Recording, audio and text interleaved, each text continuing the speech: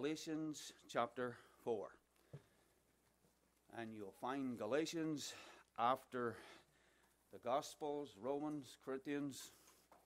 You find Galatians chapter 4. Galatians chapter 4 and verse 4.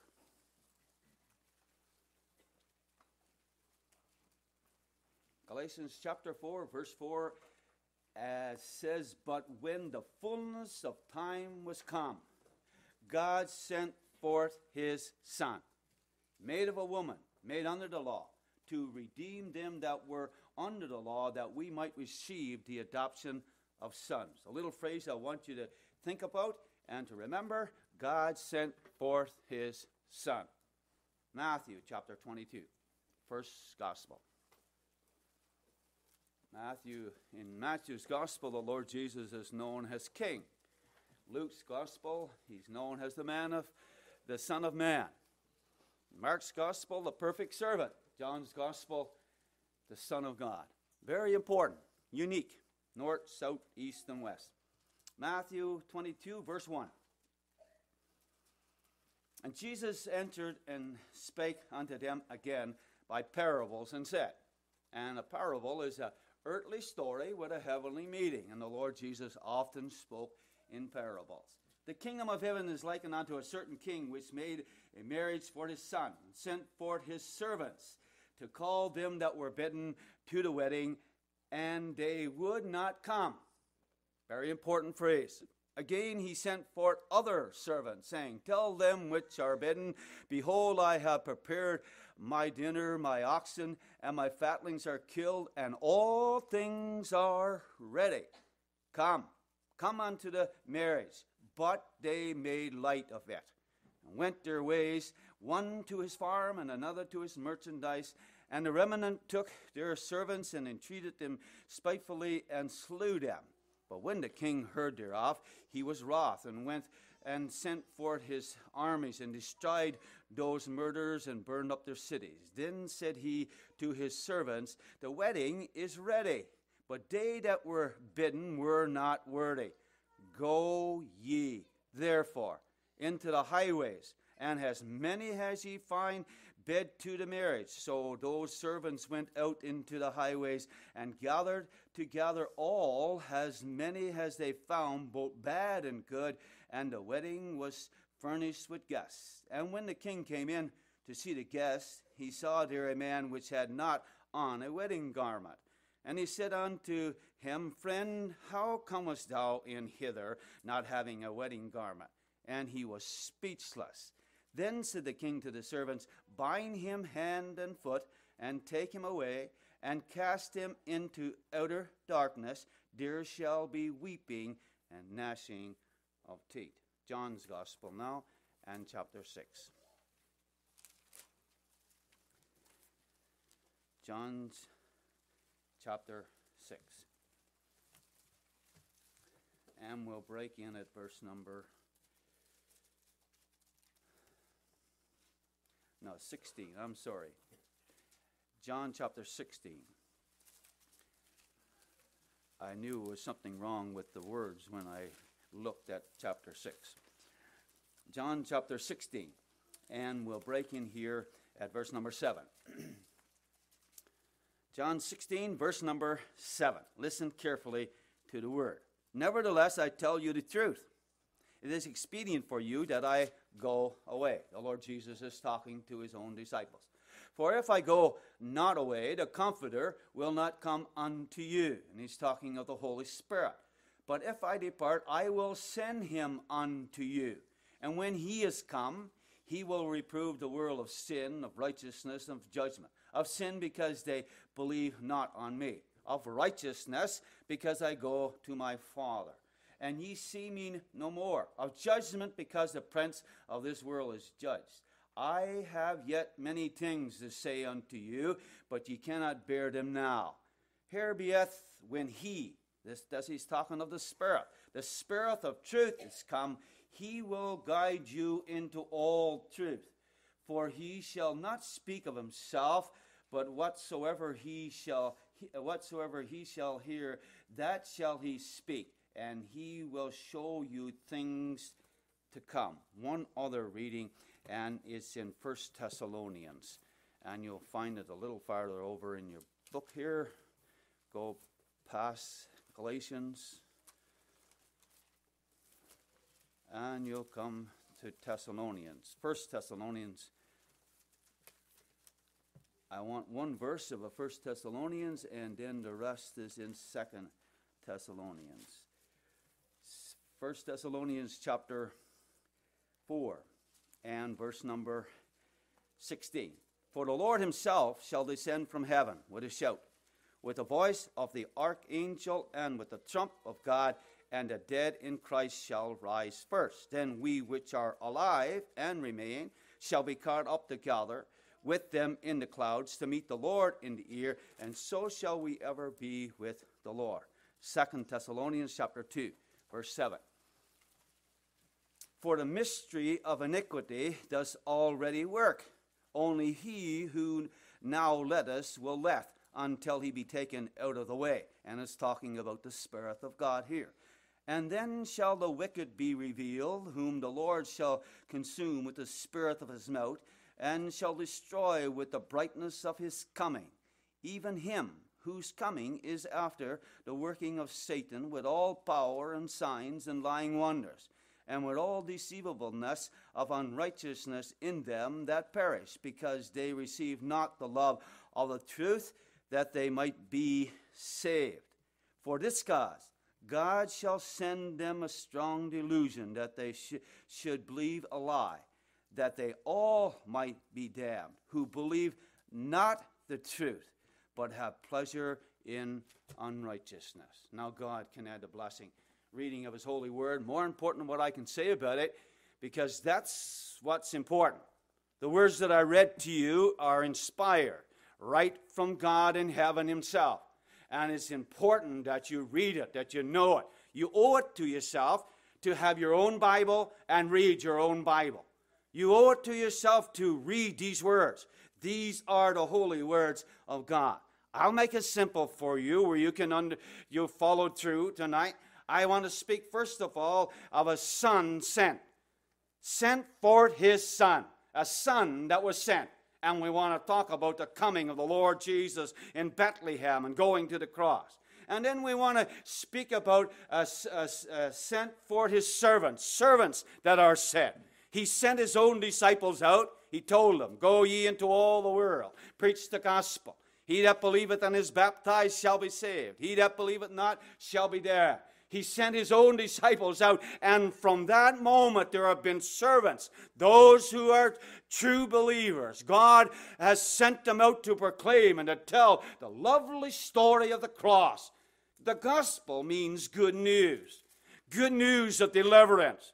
Good news of individuals that are born on the broad road, leading to death, in danger of hell and the lake of fire. They can be delivered. That's the good news. And it's all because of Christ coming to earth. And the servants goes out to tell this lovely news. That's why we're in Manitoba tonight.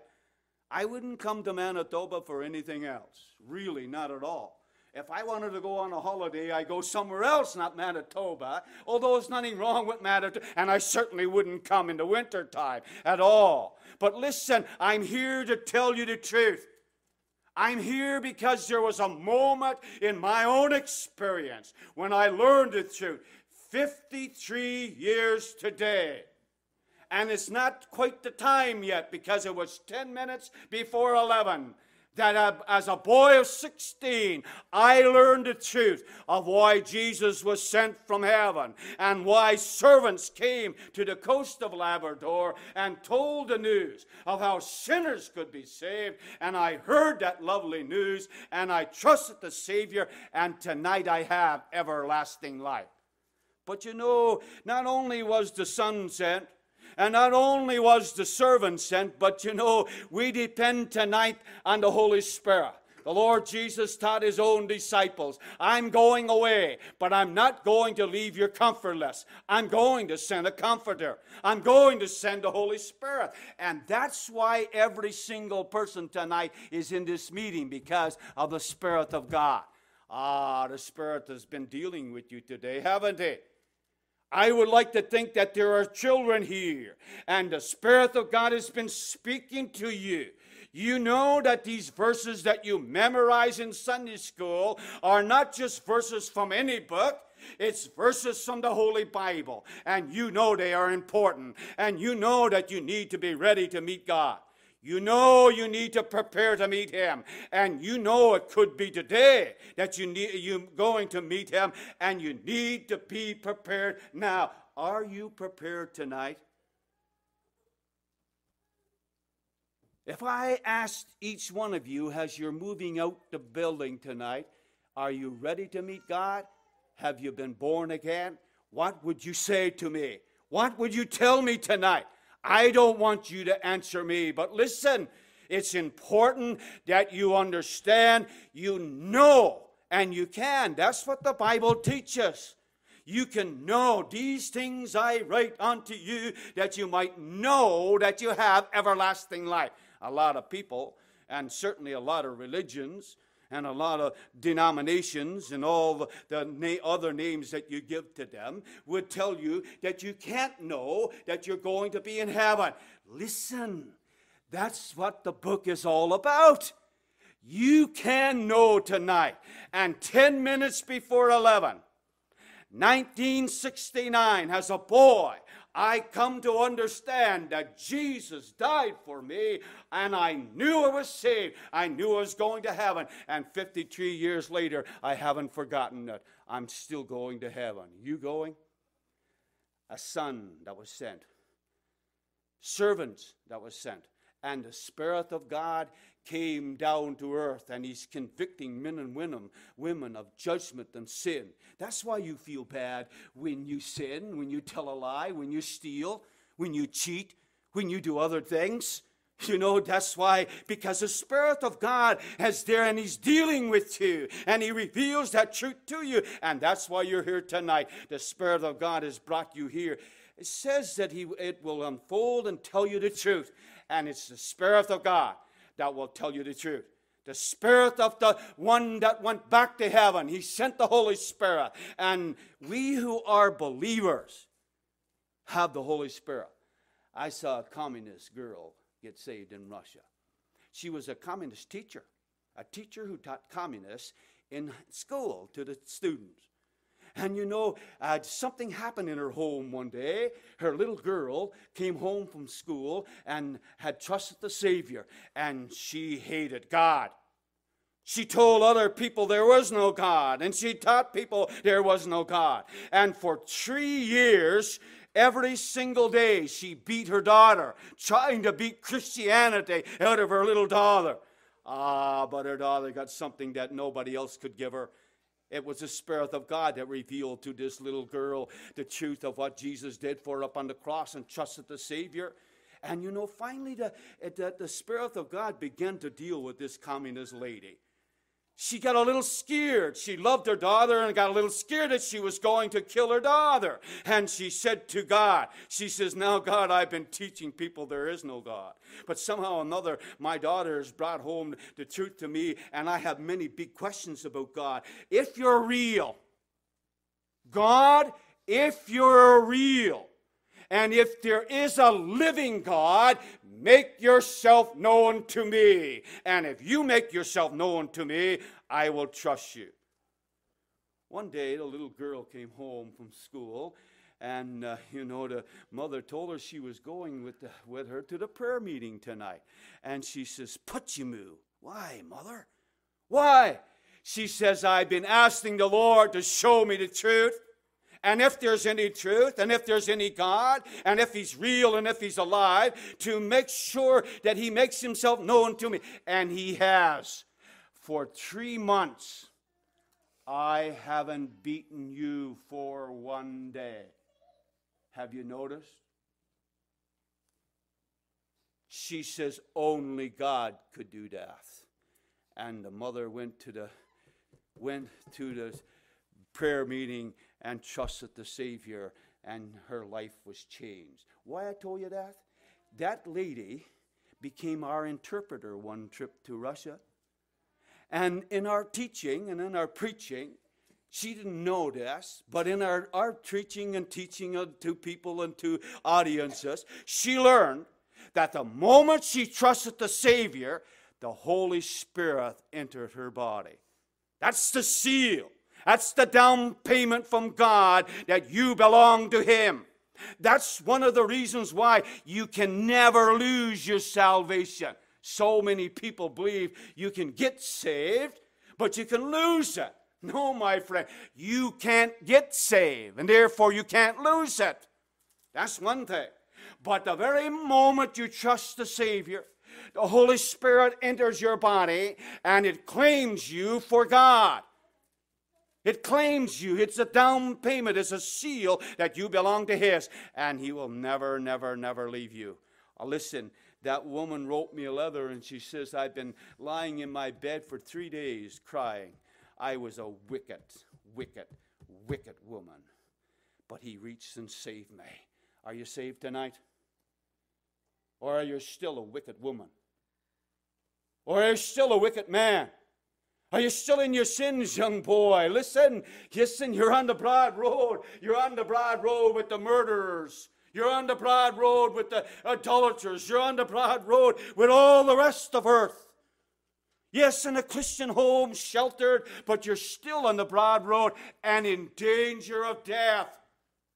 A lot of young people die. 15 years old. Young man is coming to a meeting in Newfoundland, listening to the gospel every single night, sitting in the front row with the others, but a little careless, putting it off every night, thinking he got lots of time. And you know, during the meetings, his buddies phoned up and says, can we go to the drive-in, get a hamburger? Yeah, there's nothing wrong with going to the drive-in and getting a hamburger, sure. And they all get together. 4 of them gets in the car, and away they goes to the drive-in to get a hamburger. On the way there, they stopped. They just stopped and got out, walked around the car, talked a little bit, and the boy on this side changed it to this side, and the boy on this side changed it to that side in the car. Well, it doesn't make any difference, does it? It doesn't make any difference until the car goes around a turn and hits a cement pole, and you're on the wrong side. And the young man is taken from a Christian home, ushered into eternity in a moment of time. Are you ready? Sent forth His Son, sent forth His servant, sent forth the Spirit of God to bring you under the influence and to convict you of your sin and to reveal the truth to you if you would ask Him. Whosoever. 2 verses in the Bible says this, whosoever shall call upon the name of the Lord shall be saved. Have you ever called upon the Lord? Have you ever called upon Him, my friend? Oh, listen, you make a telephone call, and there's getting more now. You make a telephone call, and not the man or the woman on the other end. It's a voice. It's just a voice that they have punched in. And if you want this, you punch 1. You want that, punch 2. Want that, punch 3. Wants this, punch 4. And it goes on. Sometimes it goes up to 7, 8, and 9. And you forgot what you wanted, and you didn't know which number to punch anyhow. That's not our God, my friend. The very moment the soul would stop and consider his destiny and his direction, because direction determines destiny. Your direction that you're traveling determines your destiny, my friend. Decision determines destiny too. And you can't, if you're on the broad road, it's important that you get up, but the very moment you stop and consider and cry out to God, He'll answer you and He'll tell you exactly what you want to know. He that believeth on the Son hath everlasting life. My verse from the other night, look unto me and be saved all the ends of the earth, for I am God and there's none else. Very important that you respond, because if you don't, 2 Thessalonians says that if you don't believe the truth, and this is the truth, this is the truth. You understand? It's called a Holy Bible. It's God's inspired word. It's God's word to all humanity. Everywhere you can preach it in the jungles of Africa, and it's the truth there. You can preach it on the highlands of Venezuela, and it's the truth there. You can go down and into the north of Siberia, and it's the truth there, my friend. And you can go to the ends of the earth. It's still the truth. Do you know the truth? Then if you know the truth, why is it you haven't trusted the one who is telling you the truth? Because if you don't believe the truth, God is going to send a strong delusion, and you'll believe the lie. There is a man coming. There is a man coming. And he will tell the world he is the Christ. But he's not the Christ. He is the Antichrist. And the people will believe him. And those that knew the truth and heard the truth, right in a gospel hall like you, from a Christian home, who have heard it over and over again, a strong delusion, and you'll believe the lie. What a thing. Is there anybody here in this present meeting tonight, and you're in danger of getting this deception after the Lord comes? Now I have a few minutes, and we'll conclude. Sent forth his Son. The world has seen great episodes in humanity, special times of turning of all humanity. And if there was ever a time when all humanity was touched, it was when Mary brought forth her firstborn son and wrapped him in swaddling clothes and laid him in a manger. The man Christ Jesus, born into the world. Deity took on humanity to come down to earth, that he might go to the cross and die for humanity. Christ died for us. God couldn't die. God is spirit. And in order for him to make that sacrifice for you and I, human body had to be taken. And outside the city walls of Jerusalem, the body that he took was nailed upon Golgotha's tree. I was thinking about it today. He healed the sick. He gave sight to the blind. He raised the dead. He did miracle after miracle after miracle. They should have known what it must have been like for the disciples just to be able to walk with him and talk with him. And he would say, I'm the Messiah. They knew he was. He was God in human flesh. And he told them what he was going to do. He told them that he was going to go to the cross. He told them that he was going to die. He told them that, that big separation in the tabernacle was going to be ripped from the top to the bottom and ripped open, and God himself was going to provide a way right into the very presence of God. That woman, communist lady, she says, I just couldn't comprehend that I was so wicked, but he cleansed all my sins away and made me pure. You know something whiter than the snow? The Bible talks about it. We who are cleansed by the blood of Christ, the Bible says we are whiter than the snow. Are you cleansed by the blood of Christ? Do you want to know him tonight? The one that was born in the city of Bethlehem, cradled in a manger, sent forth his Son. Sent forth his servant. My wife was reading the missionary book to me today. You know, the man that was back in the 1870s, bringing the gospel to Canada. Amazing. And the movements of the Holy Spirit, and how many servants has there been since back in the 1800s, right up to our day, 2022. Servants are still sent out to proclaim this lovely message. Tremendous message you carry. I count it a privilege. I sat in a Russian general home on his birthday once in Russia. Had a birthday party with him. I told him, I says, now listen, I want you to understand that God didn't just send me here to enjoy the cake that you have and a little birthday party. God has sent me here with a message, and I want to tell you that's this lovely message. And I told him how I got saved. Maybe I will too some night tell you how I got saved before we leave. Oh, listen, is a marvelous thing to know the Lord Jesus as Savior. Servants sent out. The people would say in Ukraine and Russia, they would say, how come you come to my home? How come you come to my village? I didn't come. I was sent. I couldn't decide to come to you, wouldn't find you. I wouldn't have been able to find you if I tried, not at all. It was the Spirit of God that picked me up in Labrador, brought me across the ocean, and brought me right to Moscow and through the wilderness here in Siberia and brought you right to my home. One lady says, I don't believe in God and don't want to hear about him. I says, it's funny, very funny. I says, I want you to understand one thing, that God has an interest in you, even though you don't have an interest in God. Because God has picked me up and brought me right to your home. And will you just allow me 5 minutes to tell you the message that I have for you? And she wasn't going to first, and then she began to cry. Little tears came down her face. 5 minutes, tell me.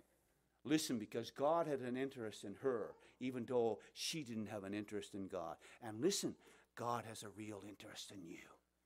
Amazing. Some of you have been born into Christian homes. That's a great privilege. And he has sent many servants to you, many preaching the word. And he has sent the Holy Spirit to bring you right here tonight and have you to sit up nice and straight in your little seat, and you're listening so well. We appreciate all the children who listen. Tremendous. The Spirit of God speaking inside here. God said it, I believe it, that settles it. Remember, God said it, I believe it, and it's settled, my friend, tonight. Because if you don't get it settled with God, you have a tremendous account with God, no matter how old you are. You don't have to commit a murder or rob a bank, or do any of these things to go to hell. That's not what takes you to hell. You're going to hell because who you really are. You are a sinner. And unless you're cleansed from your sin, and unless God makes a new person out of you, that's why it's need to be born again. And if God doesn't make a new person out of you, you're finished. You're on the broad road, and your destiny is sealed for eternity. There's only one person who can deliver, and it's the Lord Jesus tonight. You're not saved before this meeting, and you're still not saved and listening to what I have said. Listen to our brother Steve. Listen carefully. Don't miss a word. You can't afford to miss one word. Understand? You can't afford just to sit in your seat and miss one word of what he's going to say. Because the destiny, once you pass the column of death, I stood inside of my brother a day before his 19th birthday, and that's when he died in the city of Montreal. Whatever you do, Ronnie, whatever you do in these last moments you have here upon earth, make sure you trust the Savior, because you only have a few more minutes left. And everything went haywire. The boy was gone. Very important. He that believeth on the Son hath everlasting life. Story.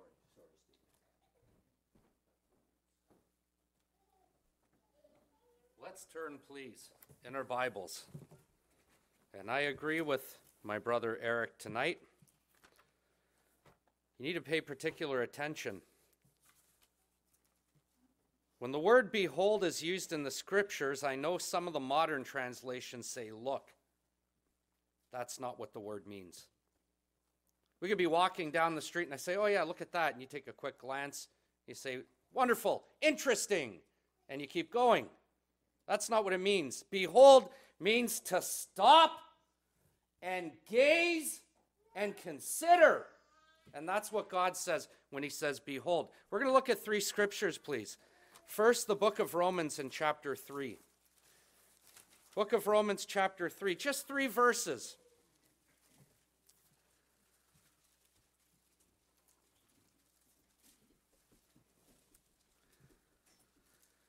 Romans chapter 3 and verse 19.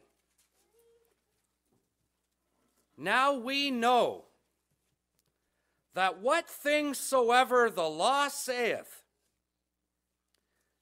it saith to them who are under the law, that every mouth may be stopped, and all the world may become guilty before God. John's Gospel, chapter 1, please. John chapter 1. And verse 29. Very well-known verse. All three of these verses are very well-known verses. John chapter 1 and verse 29.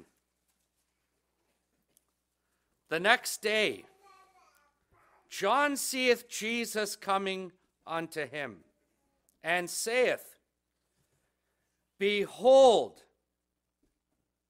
the Lamb of God, which taketh away the sin of the world. Chapter 3, please. John chapter 3, another very well-known verse. Verse 16. For God so loved the world, that he gave his only begotten Son, that whosoever believeth in him should not perish, but have everlasting life. A woman named Carol Weiler, in 1998, had to go in for surgery to have a right eye surgically removed. You know, if anyone here, if you've ever had surgery, they'll often tell you now, as they turn on the drip, they tell you, I want you to count to 10. If there's anybody here who's gotten any lower than 8, that's a marvel. Because usually you'll wake up at some point and you'll look around the room and you'll say, when do we go in for surgery? They'll tell you it's finished. They put you under. She went in to have her eye surgically removed in 1998 and she was put under. And all of a sudden, minutes later, she could hear dance music playing. The next thing she heard was, cut deeper and pull harder. She said, I desperately wanted to scream. I wanted to lift my arm, move a finger, somehow, some way, signal to the doctor, I'm awake. But she couldn't. You see, she was what they say 1 or 2 people in 1,000, they call it anesthesia awareness. And what happens is that they somehow become conscious while under an anesthetic, but they're paralyzed. They can't do anything. They can't communicate. She said she couldn't feel pain as they were doing the surgery. She just felt pressure. She said until they administered a drug. And she worded it like this. She said, it felt like ignited fuel just rushed through my body, and I was burning. And she began to think, maybe I've been wrong about my life. And I'm in hell. Maybe I've been wrong all these years about what I thought. I thought I had all sorts of time and I could plan life and I could live the way I wanted to, and I'm in hell. That's what she thought. God forbid that ever happens to somebody here. That you might think you have days and months and weeks and years. And like this man in Luke chapter 16, in hell he lifted up his eyes, being in torment. Many people, when they tell their testimony, and I've heard it many times, they say, I was just like the prodigal. Luke chapter 15. I can't relate to that. Allow me to say that my experience in life was probably a little bit more, probably a lot more, like the man in Mark chapter 5 from Gadara. I was raised in a good home. My father was hardworking, probably the hardest working person that I know besides my own wife. And I grew up in a home where my father valued honesty and hard work above everything. He worked during the day, came from another country, had to work hard to support 4 children, worked around the daytime, came home for supper, went back to work, and was often gone till 1 or 2 in the morning before he returned home again. My mother was God-fearing. Understand, we had a Bible in our home, but we never read it. Understand, my mother, back in the country where they came from in South America, my mother actually taught Sunday school, but did not know peace with God. We were raised in a home like that. My father played professional soccer in South America. Being athletic or playing sports, and it may not look as if I did now, being athletic and playing sports was expected, and I played competitive soccer and hockey as I grew up. But by the time I got up into my teen years, because mathematics was not a strong point in school for me, I like reading, writing, grammar, all those things are fine. Numbers don't sit well with me. And so because of this, my mother gave me an ultimatum one year and said, if you're going to continue on these tournaments and you're going to continue playing competitive, you have to go to summer school and earn yourself better math scores. And so I did. When I was in Sunday school, at the age of 12, summer school, I should say, at the age of 12, this is between grades 7 and 8, I met a young man there named Brad. He loved to hunt, he loved to fish, he loved the outdoors, and because of this, we just seemed to get along. It was like a glove fit. What I did not know is that his father walked out on his mother, who was an alcoholic, when he was a young boy, and it left him completely embittered, and he became a very violent young man. I didn't know those things. He was keeping company with some of the kids at the high school. They were using drugs on a daily basis. They were selling drugs, and they were committing crime in order to fund their drug habits. I didn't know that.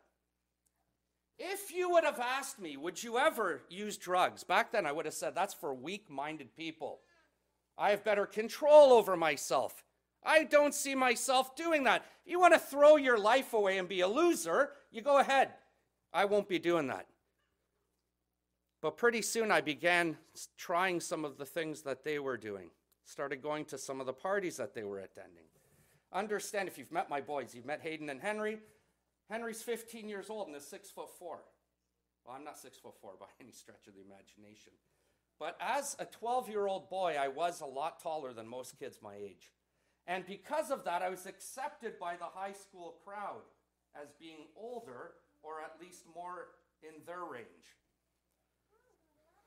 At 12 years old, it began with drinking alcohol, sometimes trying that. My friends got me to try smoking. They began to get me to smoke marijuana and things like that. All those things that are really just the beginning of a downward spiral. By the time I was 13 years old, things progressed from bad to worse. I began using much more powerful drugs. I began selling drugs at the age of 13. How many people do you know in grade 8 that sell drugs? That's the kind of life that I had at that age. By the age of 13, I started small, and things just got worse and worse and worse. And although throughout my teen years I tried to reform, there were times I even went to Florida for the months of June, July, and August, because I thought, if I just get away from these people, they're dragging me down. I thought, if I just get away from them, then I'll be able to turn over a new leaf. Things will get better. But what I didn't understand was the power that sin began to have in my life. If I think of the Proverbs, chapter 5 and verse 22 tells us that his own iniquities will capture the wicked, and he will be held with the cords of his sin. Young boys and young girls in the meeting tonight, you be absolutely certain that before tonight is over, the temptation is to say in these meetings, get God's salvation. No, before tonight's over, get God's salvation.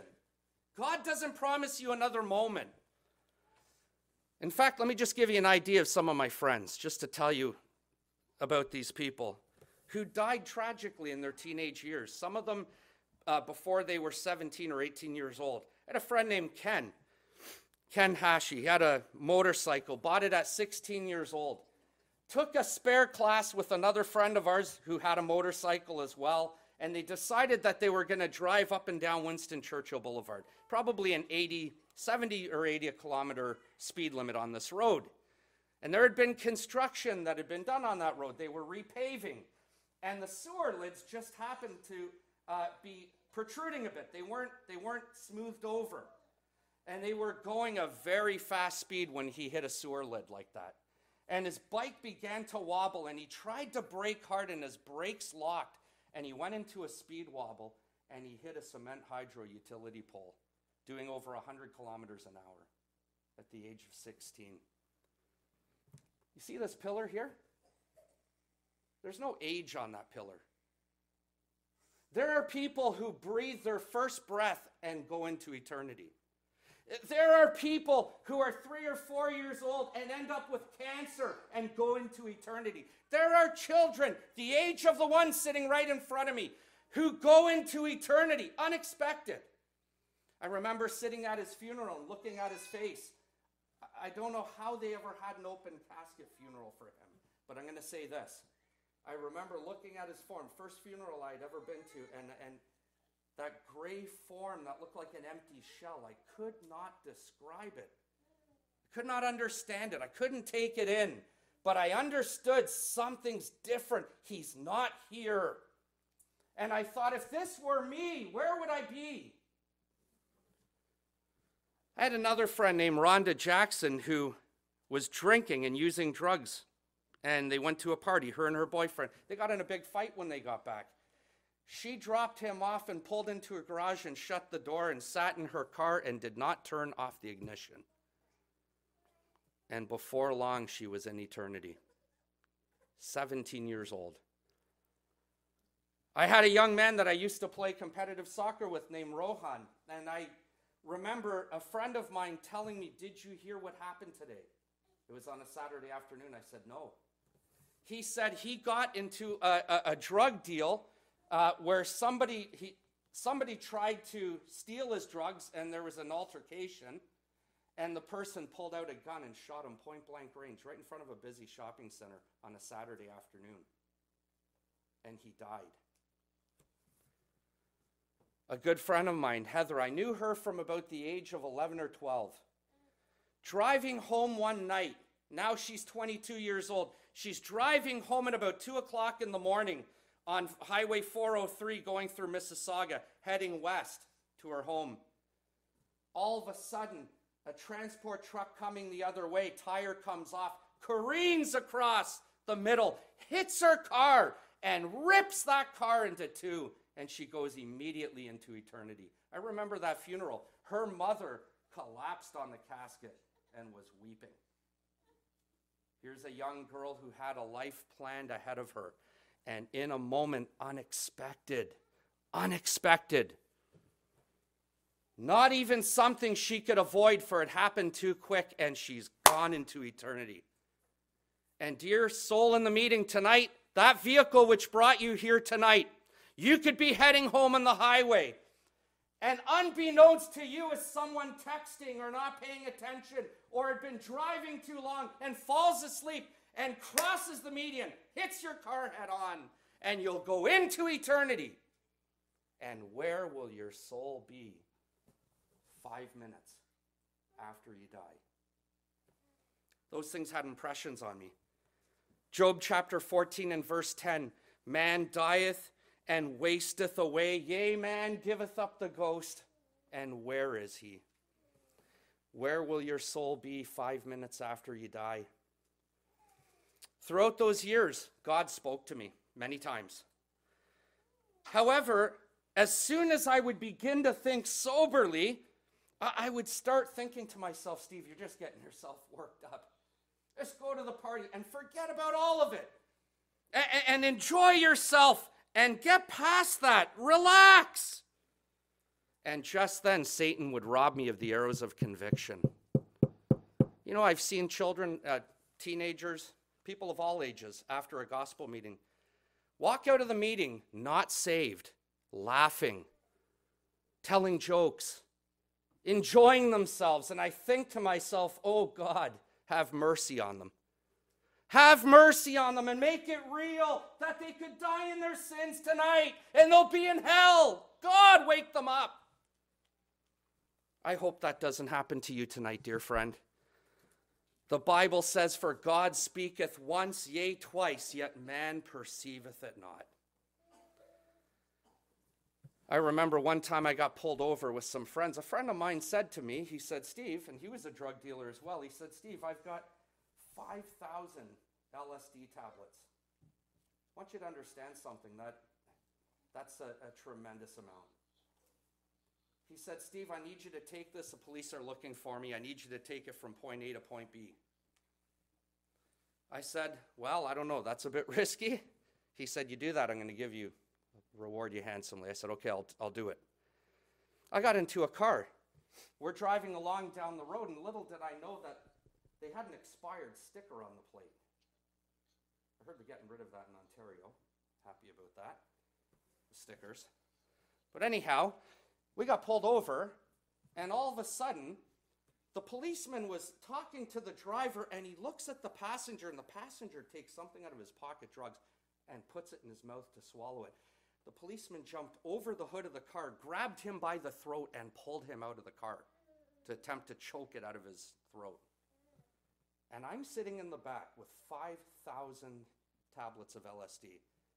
I'm saying, "Oh God, don't let me be caught with this. This is going to be a long prison sentence if I am." And they took everybody out of the car and they began to strip search everybody. And then another police car comes, and another police, and another, and another. And I'm at the end of the line waiting to get searched. And a man comes out of one of the police cars with the stripes on his arm, sergeant or whatever he is. And he comes walking over to me for whatever reason and says, "Come with me for a minute, I need to ask you some questions." He said, "What happened tonight?" I told him the story. I just honestly told him what I observed. And I said, "I'm just getting a ride with these guys. I'm not even close friends with them." Another policeman that does all those searches comes over and says to the sergeant, he goes, "What about this man?" He said, "I've got him, he's okay." Can I tell you, my heart nearly sunk.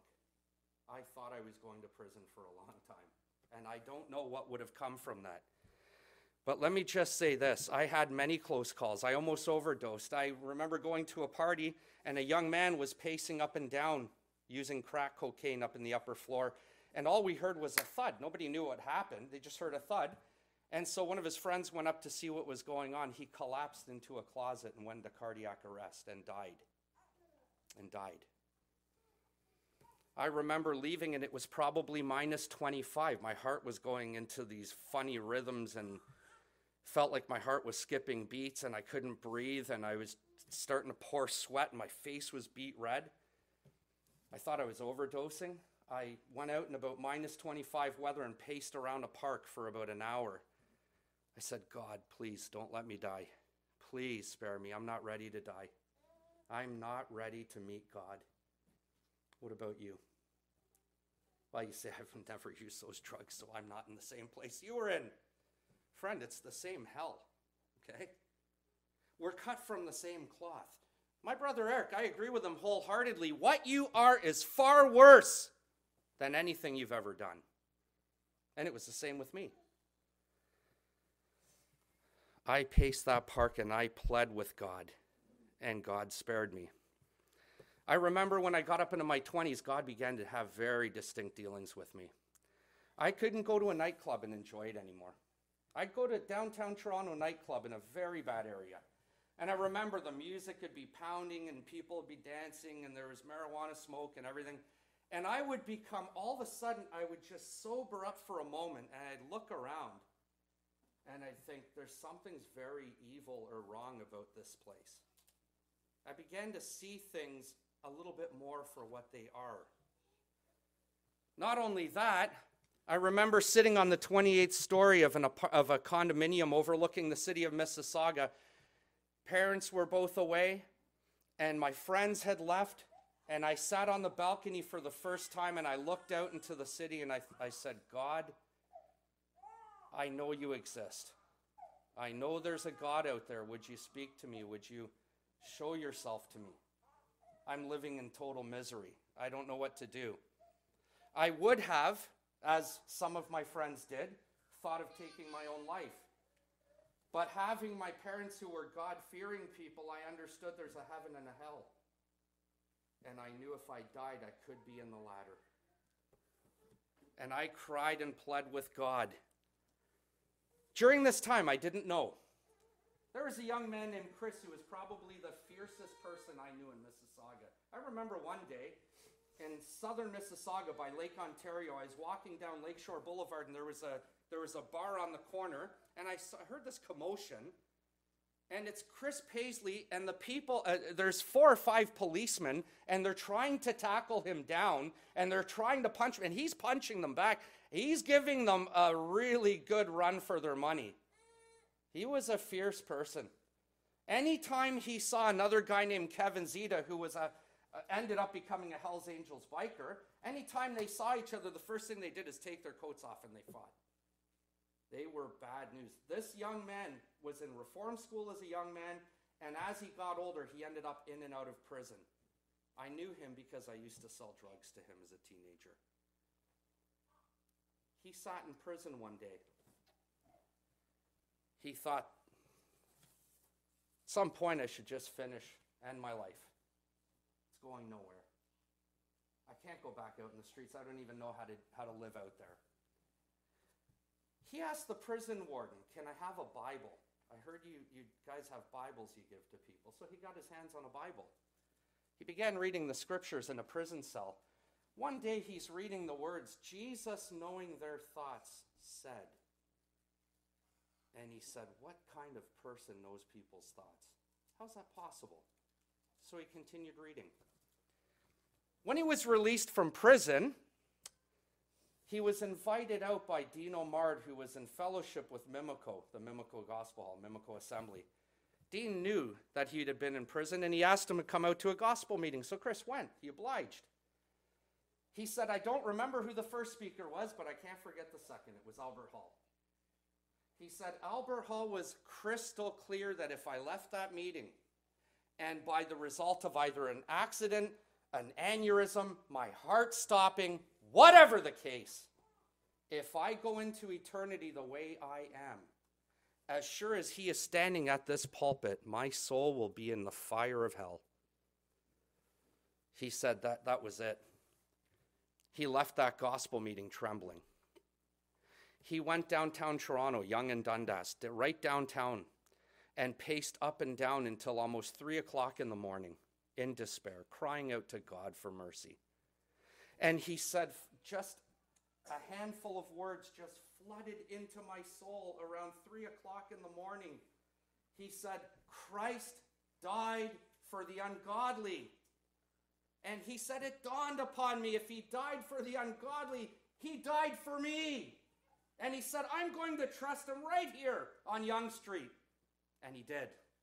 And he brought the gospel to me.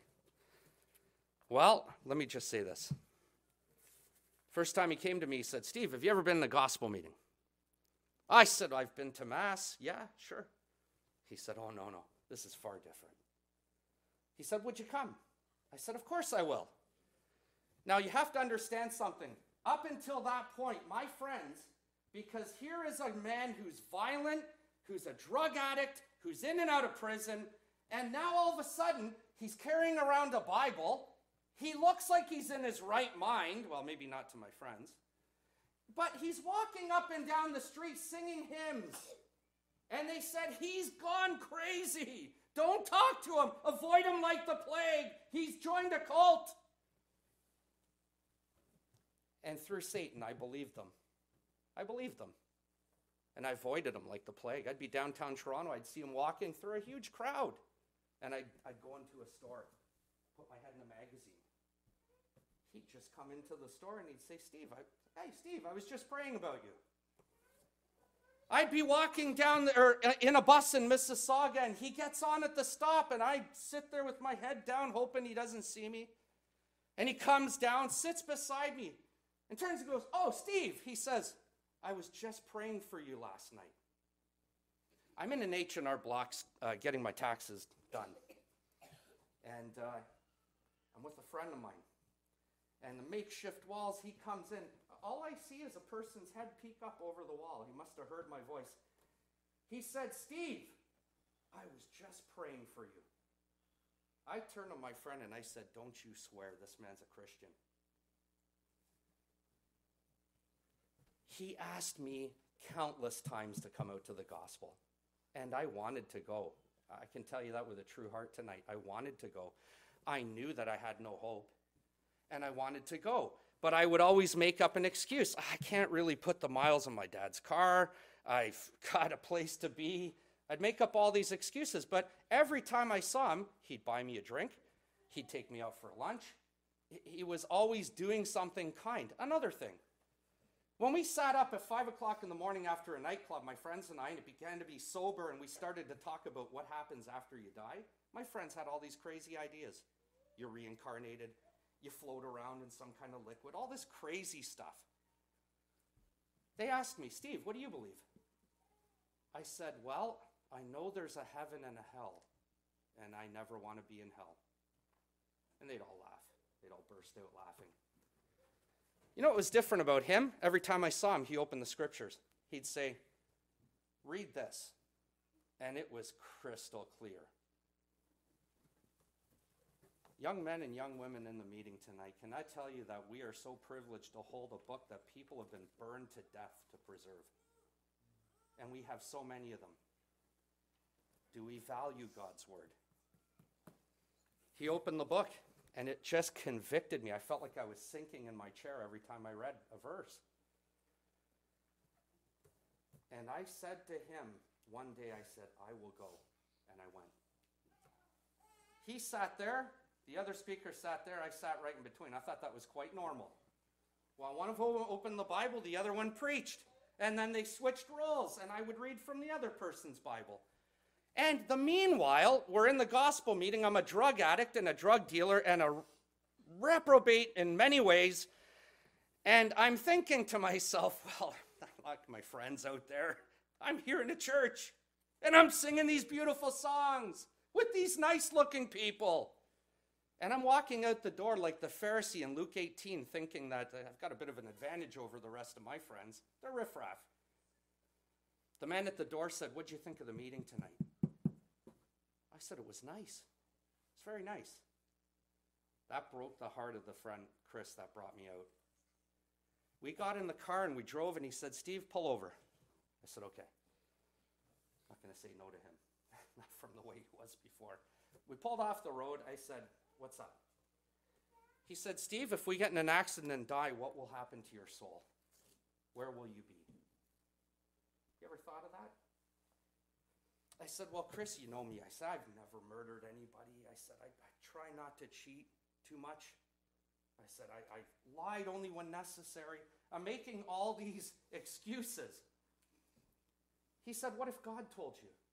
Oh, if God told me, I'd be a fool not to listen. You believe this is God's word? Oh, I said, I know it is. It's the Holy Bible. He turned to Romans chapter 3:19, what we just read. Actually, I read from verse 10. As it is written, there's none righteous, no, not one. We went right down the indictment against the human race. Verse 19, every mouth stopped, all the world guilty before God. I said, Chris, it was an awakening. If I die like this, I will be in hell. He gave me his Bible. He marked out pages, John 3 and 16, a number of verses. And I'm gonna wrap this up. I'm sorry for going a few minutes over. Let me say this. I went home that night, Sunday evening. I read from Sunday to Tuesday, Genesis, Exodus, Leviticus, Numbers, and began reading in Deuteronomy. And it deepened my guilt. It didn't help me reading through the law. Just made me feel my guilt so much deeper. He called me on Tuesday and said, come to a Bible study. Well, they turned it into more of a gospel meeting. That night I went home, and I just thought I need to be honest with God for the first time. And I poured my heart out to God. God, I'm perishing. God, I need salvation. Oh, God, I don't know how to be saved. I opened the book to where he actually marked some of the verses, and I came to what we read tonight, John chapter 1 and verse 29.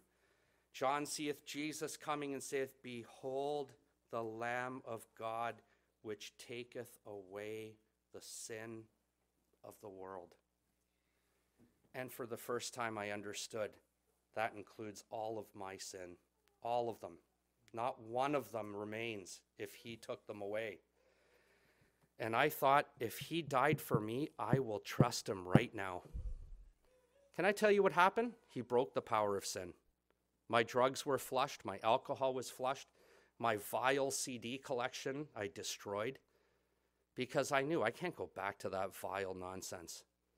I have something far better than what this world could ever offer. But I thought, what would I tell someone if they asked me, how do you know you're saved? And I continued to read. And I got to John chapter 3 and verse 16. For God so loved the world that he gave his only begotten Son, that whosoever believeth in him should not perish, but have everlasting life. I said, there it is. God says it. I'm simple enough tonight to believe it. And that settles it. What about you tonight?